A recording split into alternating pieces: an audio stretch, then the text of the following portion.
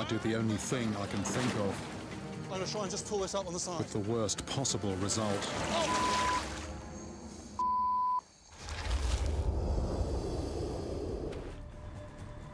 Our day on the river has suddenly become dangerous.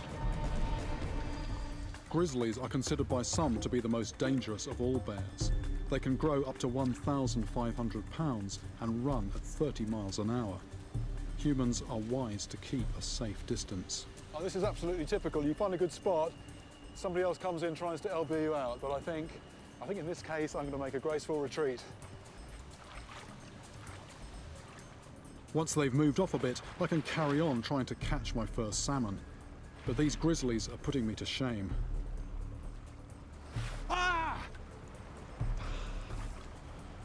Ah!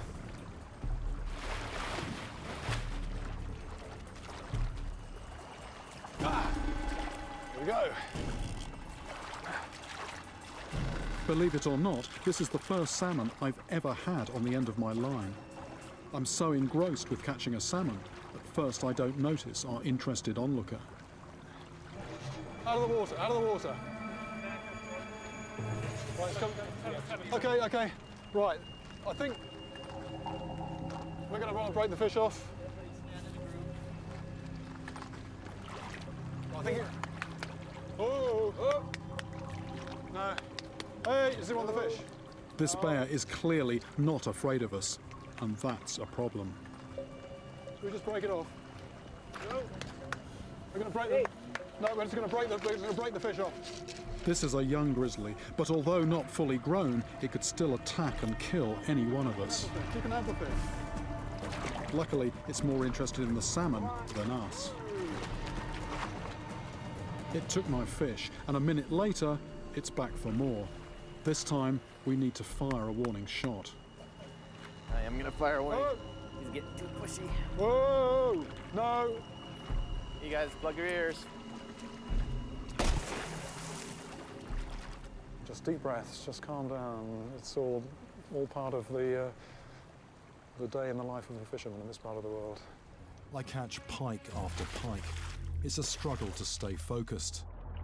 And then, to compound my frustration,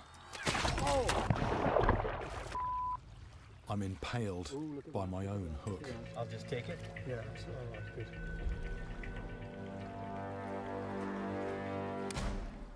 Ah, the pike's off. I hooked myself. The best hook up all day, myself. I got off lightly. The good thing was that that pike actually came off. It wasn't attached to my arm and flapping around.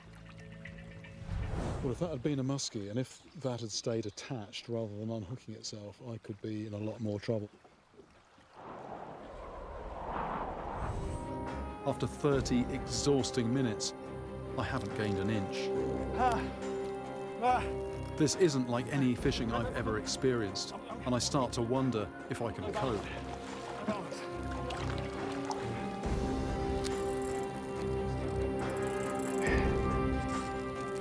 Most fish, it's all over in 5–10 minutes, half an hour at the extreme. You know, this in fresh water, something like this is just unheard of. With neither of us willing to give in, it becomes a war of attrition. Give or take the odd foot of line, we're in total deadlock. Just gotta be careful. Just been told it's 1 hour, 5 minutes so far. We're into about round 8 now. Oh, look at that, look at that, look at that. It's taking line. That is taking line far. This thing does not like being bullied. I just decided I was going to, show it who's boss. And the fish is saying, no, no, you're not the boss. Oh, that's about half an hour's worth of work has just gone. I've just gained about 3 foot of line and it's just taken that. But sometimes when it does that, the fish then takes a bit of a breather and I can maybe capitalise. For another 40 minutes, we slug it out in a grueling tug of war. Right, I've got the initiative. Whoa! Then, after almost 2 hours, a breakthrough. I think it's come off the bottom. There was a sudden sort of break of suction. It does feel like it. It's actually, yeah, that's definitely coming my way a lot faster than it has done at any time until now. My arms are cramping up, and I'm close to breaking point. But I've finally got the measure of this gigantic fish. It's about 1.5 meters below the surface. Here he comes, here he comes. I'm just seconds away from seeing what must surely be one of the world's greatest river monsters.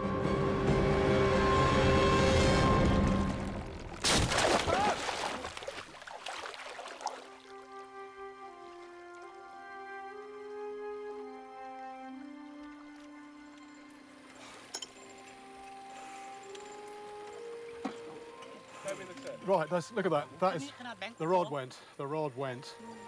I actually saw the fish. We nearly had it in the net, but an almighty bang. My gear was built to deal with sharks and marlin. Whatever broke this rod could have weighed as much as 700 pounds. I thought it was my shoulder going for a minute, but it was actually the rod. Not too long. Rod's too long. Yeah. Through the net. Oh dear, that was so close. The fish nearly came in. We saw it. It was up off, eventually after 2 hours something. It was off the bottom. We were trying to get the net round it. The rod went, and the fish escaped. It wasn't quite in the net. And to make matters worse, the fight has left me with a torn bicep. All that suffering. I saw the fish, and it's... Oh, all that for nothing. All that. I'm in Suriname in South America. Oh, yeah. And I have finally hooked the wolffish, a fish I believe is more fearsome than the piranha. But there is a problem. All the commotion has attracted a really unwanted visitor. Is it after the fish or me? Hey! I do the only thing I can think of, I'm going to try and just pull this up on the side. with the worst possible result.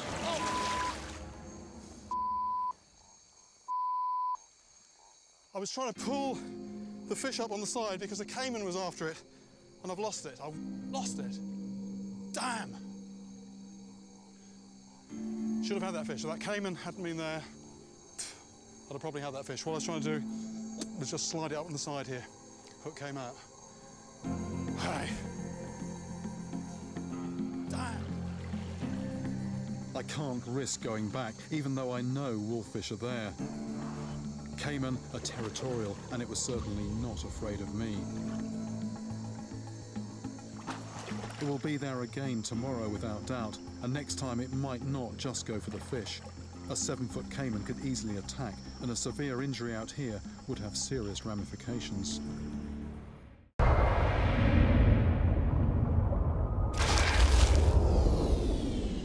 Thanks for watching. If you enjoyed this video, don't forget to like the River Monsters page.